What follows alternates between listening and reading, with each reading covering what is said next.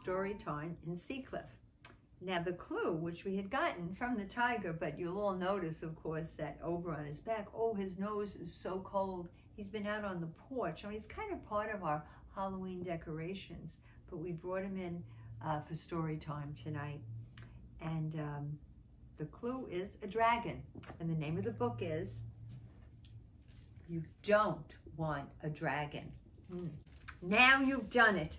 I told you not to wish for a dragon.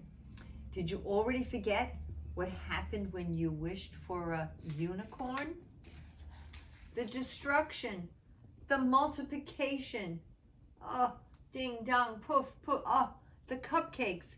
Wait, a dragon is worse, much worse, trust me. Just like with a unicorn, having a dragon seems fun at first. All right, super fun. Oh no.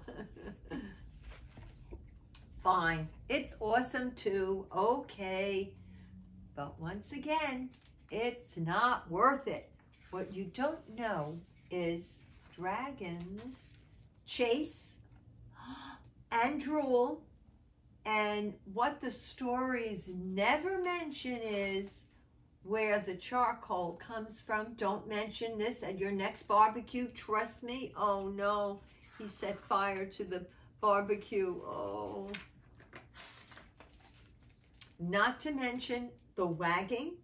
He wags his tail and he digs all the time and he scoots around the house. Oh, whoa.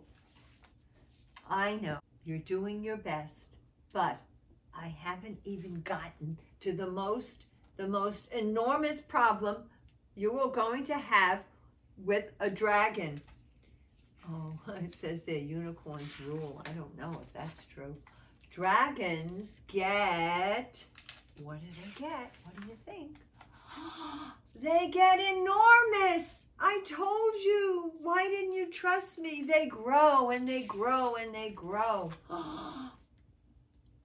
You will not have space for a dragon. In your heart, yes. In your house, no. You need to wish this one back. It's for the best.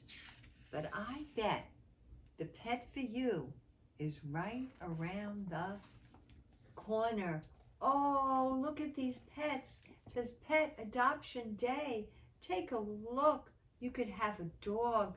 You could have a chipmunk.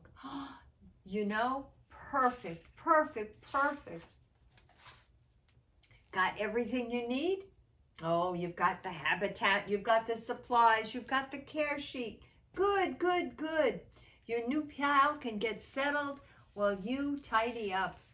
Oh, unicorns rule. Wait a second. What's that all about? Wait, did you put the lid? You don't want your little buddy getting lost or injured, that little hamster. You don't want it eating something they shouldn't. No, no, not that. Not that. Trust. Oh no, what do you think? Trust. Oh, wow. Good luck, good luck. Look at all those. They look like unicorn hamsters. What a crazy story that is. I think you are the best pet ever, Oberon. Forget about dragons. Forget about unicorns. Forget about hamsters.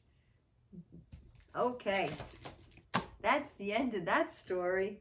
And oh, you know whose birthday it is today? A very, very, very dear friend of ours, Stephanie. Stephanie is a wonderful, wonderful singer, too.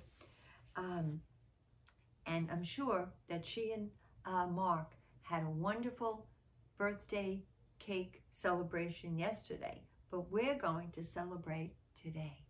We're going to sing to Stephanie. But first, we have to find out whether it will be a vanilla or a chocolate cake. Yesterday, we had a lot of chocolate. So let's find out. Let's count our people up. So it's going to be, for chocolate, Molly, Alice, Ben, Bee, Bevy, Riley, Tate, Sophia, India, Eliza, Peggy, and Angelica.